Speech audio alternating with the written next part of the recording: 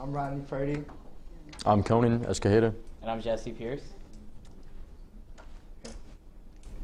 So this summer we worked in community horticulture, so that's actually like going around with people and teaching them about the plants and the vegetation around the community.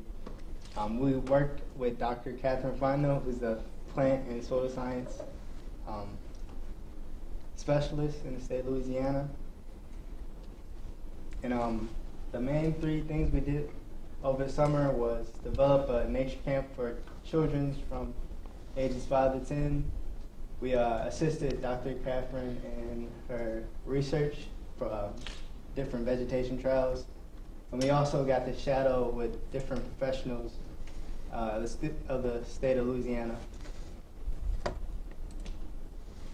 So beginning, we started with a Louisiana teacher tour. It taught us about the different careers we can get from forestry and horticulture. And what I really took from this was how to develop the children's activities from the nature camp. 'Cause that was one of my, well, all parts, but that's what I really grasped. And I'm from Chicago, so I don't really know a lot about the land down here. But I learned that Louisiana is one of the top in the country for forestry.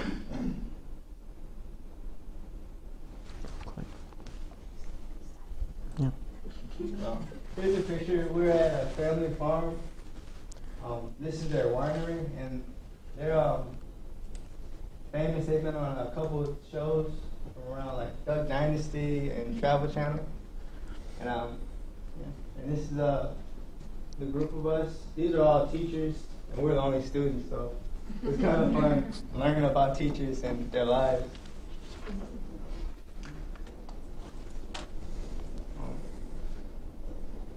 So like I said, one of our objectives was to develop a nature camp. So it was at Purdey Gardens.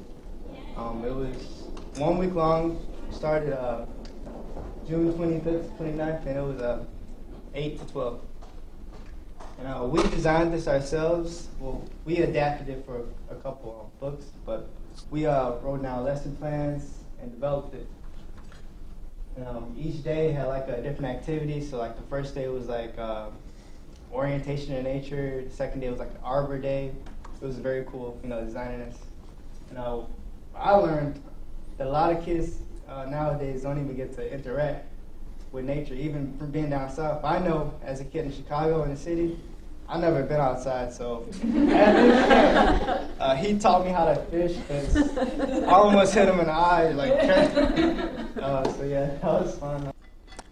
So we're really going to harp on this nature camp that we put together just because it was kind of our bread and butter for the whole summer, a solid month and a half of just planning and buying stuff for this nature camp. We went up to that teacher tour to talk to elementary school teachers and middle school teachers about how the kids will react to certain situations and maybe get ideas from them for the nature camp itself. What I got out of this internship was I got it in the first 3 weeks when we were at that teacher tour, which was just getting to know people in the forestry industry and maybe someone who would hire me one day in a potential career. But the day one of the nature camp was our orientation to nature, and what that basically was showing kids that though nature might be fun and exciting, there's also a certain level of danger to it and a certain level of care that they have to take when they're out in nature. Whether it's sunscreen, putting on sunscreen, or hydrating every day. But also, we had a snake specialist come out and teach them about different types of snakes, which ones are poisonous and which ones aren't poisonous. And we also gave them a poison ivy demonstration, because a couple kids did walk away with poison ivy. So, next. Here's a couple pictures. Every day it started with a hayride on a tractor. You see us with the kids on the back of that, and then right here, kids are holding the snakes that the Russell, who's the snake specialist, came out and showed them. Next. You actually can't see too well in this picture, but some of these kids were carrying these disposable cameras. These disposable cameras were given to them on the first day, and they were allowed to take pictures themselves with these cameras and get the film developed. However, a lot of kids did not understand the idea. Right. That I can't see this picture right now? What do you mean I can't see it right now? Yeah, a lot of kids, pulled out their iPhones and stuff, and which I obviously didn't have one of those when I was their age, but it just shows the progression of technology in the last 15 years. And another thing to note about this nature camp was that one of the main things, as Rodney said, a lot of kids aren't exposed to certain things that we presented them with. So the snake demonstration, for example, a lot of these children were very, very fearful of this snake. I had I didn't tell you. I had one child sit there and sob her eyes out just because we brought out a snake. She was so scared that she was going to get basically killed by a snake. I had to reassure her, no, this isn't, he's showing you a non-venomous snake. It's okay, but it's okay to be scared. And the fact is you faced your fear, and you're learning, and it's awesome. And so we sat to the side, and we waited for everybody to finish up. But really, these kids, little kids, and older kids too, but especially the little ones, getting exposed to all this really makes a difference in their lives. Day 2 was our Arbor Day. We had the arborists over at the Purdey Gardens. They went ahead and took little kids up into the trees, about 40 feet in the air, just to kind of show them that there's more jobs out there than just doctors and lawyers. There's also arborists and other agriculture-related careers. We also did like a leaf stamping kind of activity, which is where they went out in nature, took leaves, painted them, and then put on T-shirts, which they could wear for the rest of the week. And the other activity that we did that day was I'm sure all of y'all know about it. It's like the tree rings. It's you could determine the age of a tree and what that tree's been through in its life cycle just by looking at the rings in that little piece of wood. Here's a couple pictures. Unlike Jesse's little girls, my little girls, they were fearless. They went right up into trees. They were touching snakes. They were just real cool little girls to work with. And right here we have Glenn, the head arborist over at Burden. Go ahead and he's pulling a kid up a tree, and the kid thinks he's climbing it, but Actually, the picture of the kids in the trees were actually my kids. So those are the little 5-year-olds climbing the tree. Day 3 was our fish and water day. That was a pretty cool day. We had Brian LeBlanc. He's one of the professors over here at LSU. He came out and they dissected a fish and showed him like the fish eye and dissected the brain of the fish, which is pretty cool. He also gave a trophic level presentation to him, showing him the different levels of organisms in like Louisiana freshwater environments. But a lot of the little kids kind of went ahead and told Dr. LeBlanc, like, hey, the shark's not the biggest thing in the ocean, it's Shamu.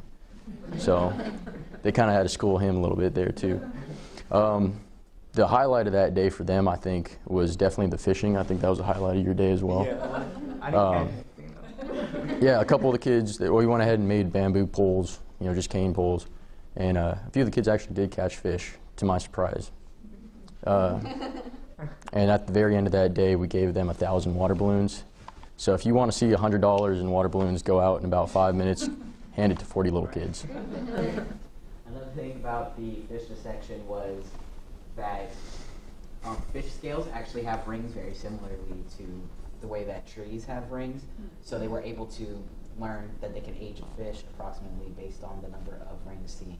So we had a little microscope that they were able to look through it while we were doing the dissection and basically just taking stuff from previous days and applying it further to the next day. Yeah, here we have a couple of our kids. This guy actually has my fishing rod, and he's out there. He didn't catch anything, though.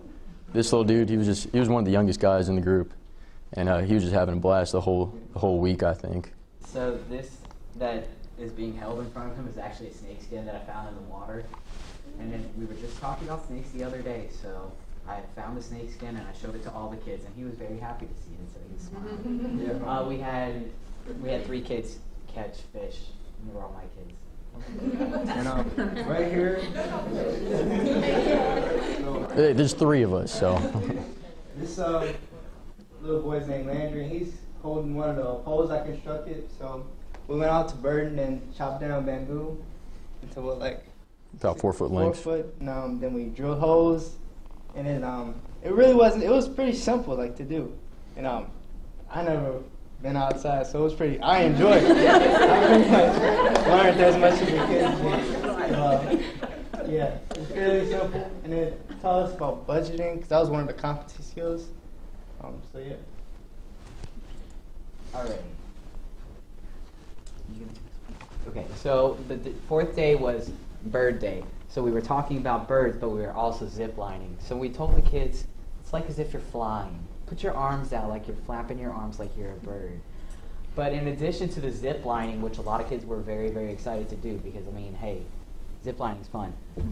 We built and painted these birdhouses. They were designed to be able to fit the eastern bluebirds. So we taught them about the impact of a bunch of different environmental factors leading to the endangerment of the ivory-billed woodpecker, which has led to less cavities being made in forests, which led to less cavities being made for birds to house in. So we make birdhouses so they can live. So really what the problem with the birdhouses was, we got planks from the store, we cut them, we drilled holes in them, and this took like 3 days in a very hot woodshed. It was very, very, very intense, and it involved a lot of teamwork, a lot of talking about how are we going to do this, a lot of trial and error, and ultimately what we decided on was setting it up so we pre-drilled all the holes, we put the screws in the birdhouses, and then we unscrewed it, and then we gave them some little cute screwdrivers and let them screw it in. Some of the kids didn't really understand, even though we had it labeled. My little girls were engineers, though. Yeah, those girls. My kids, the ones that didn't even know how to read, no, they had no idea what they were doing. Mine tried their best. That's all I meant. Well, and then in addition to that, we had snacks every single day, because if you're out there running around, kids are going to get hungry. Somebody's going to be complaining. So for the snack, we had them make their own trail mix, which was bird feed. And additionally, there was a side activity, and it was a nest building relay race, which was basically just like you ran up, picked some twigs with your 2 fingers like you were doing it with beak, and then you ran back. And then the next person did the same thing. And then you had to build the nest with your fingers. So these are just kids ziplining, and you can see like just the personalities that come with a bunch of kids. The kid all the way over there, Clark. Yeah, Clark. That was my kid. Well, your kid drove everybody nuts. He was a good kid, though. But really what it was not only did we get to interact with these kids and learn about them, but I learned so much from these kids, too. It was such a great thing for all of us. And then Amari took this picture of us.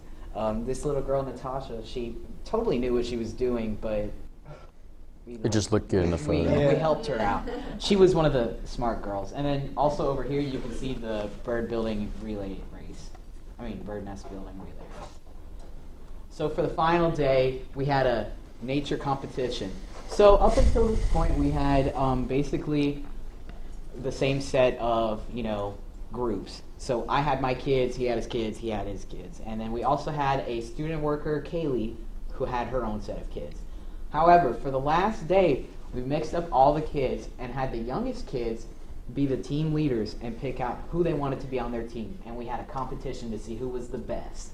So some of the things that we did involved a scavenger hunt throughout this tree trail on the ground of Burdens, which is called the Learning Tree Trail. So some of the examples of things that we had them look for was something sticky. Somebody gave me a stick and said, "This is sticky." And I was like, well, I guess. We had a hidden item, which was just one of the bamboo poles. It was pretty hard for some of them to find, even though there wasn't any bamboo. And I was like, okay. We had a pollination relay race, which was basically just, we had 2 goals, and then they ran to the goals and picked up these little yellow puff balls, like as if they were pollen grains. And then they came back home to their hive. Go, run and go, run and go. And we had a mealworm eating trial, which was basically, Dr. Fano over there went to the insectarium in New Orleans and picked up some mealworms. It was barbecue flavored and cheddar flavored. So for every one that one of the kids ate, for every child that ate a mealworm, they got a point for their team.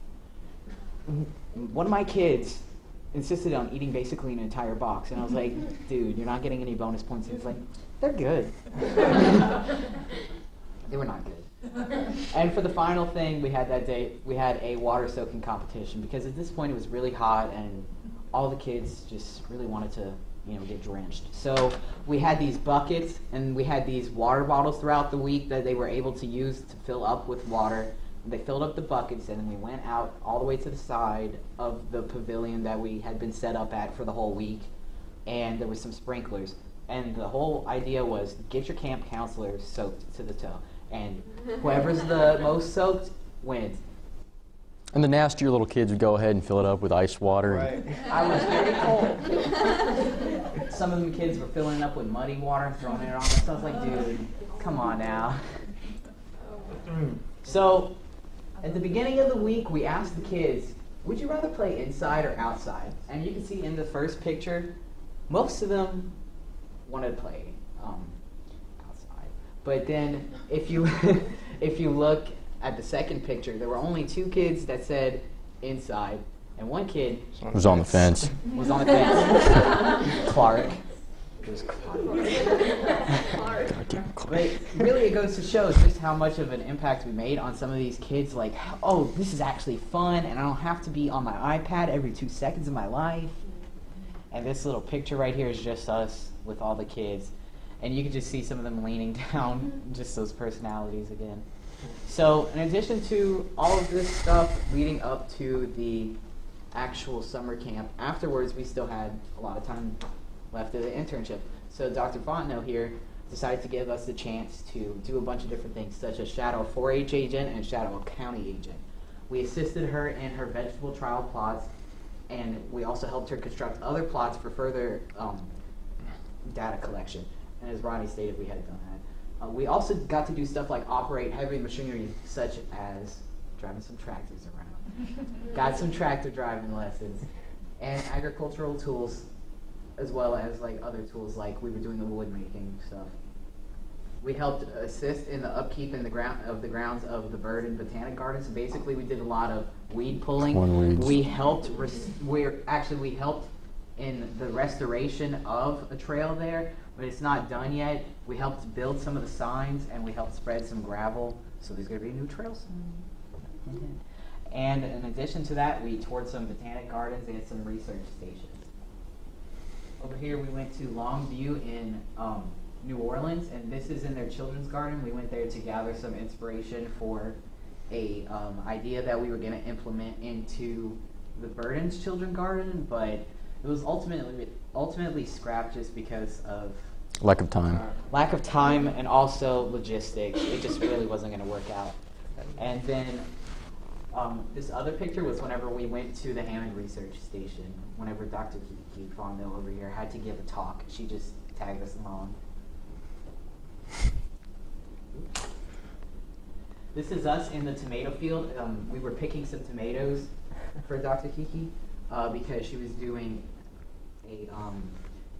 several different trials on a bunch of different varieties of tomatoes, trying to see which ones grew the best and were resistant to disease while also maintaining a good taste.